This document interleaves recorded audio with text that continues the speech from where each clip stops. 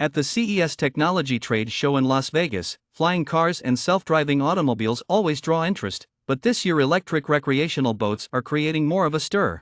A 28-foot, 8.5-meter, electric-powered hydrofoil speedboat from the Swedish business Candela was shown on Thursday. It has a 2-hour range at a speed of 20 knots, or about 23 miles per hour.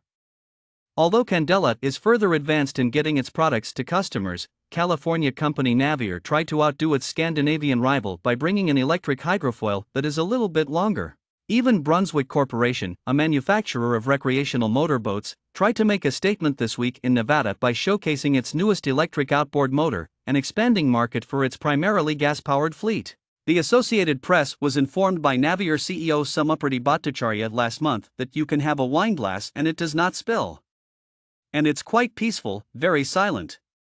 In contrast to a gas boat, you can talk to someone. 150 of the company's brand new C8 model have already been sold and produced, according to Candela CEO Gustav Hasselskog. As it gets ready to ramp up manufacturing, the Stockholm-based business has been growing its personnel from 60 employees a year ago to roughly 400 later this year. Regarding Candela's initial clients, Hasselskog remarked, they tend to be entrepreneurs. They tend to be, if you like, tech enthusiasts with an upbeat outlook on the future and technology's potential to address all manner of societal issues. Sergey Brin, the co-founder of Google, is one of Navier's investors, so he's presumably also getting one. Most likely not. According to Truist Securities analyst Michael Swartz, who tracks the pleasure boat sector, these early electric boat models are pricey, cumbersome, and may cause more severe range anxiety than what people have experienced with electric automobiles. How risky is it for me to venture out in an electric outboard engine miles from land, during the middle of the week, when no one is around?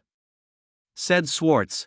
You don't have an electric boat that can travel 50 miles offshore, fish for a few hours, and then return, according to Swartz. Without an internal combustion engine, there is no technology that can enable you to mimic that sensation. In order to compete with the gas-powered vehicles that currently ferry commuters around crowded areas like the Stockholm Archipelago or along San Francisco Bay, Candela and Navier are both developing a secondary market of electric ferries. The 30-passenger catamaran prototype that might be operating in Sweden by the summer, according to Hasselskog, will be powered by the same technology that Candela's new pleasure boat is using. To replace the current fleet, they need about 220 of these electric vessels, claimed Hasselskog. Additionally, the smaller electric vehicles might be able to be called upon as needed, similar to how Uber or Lyft operate on land, rather than operating on fixed timetables with vacant seats. Many of the businesses creating electric boat propulsion also have teams researching more autonomous versions of these boats. The self-driving innovation is concentrated on what happens at the marina, though, as the majority of recreational boaters enjoy operating their own vessels and the majority of ferry passengers probably prefer a human captain at the wheel.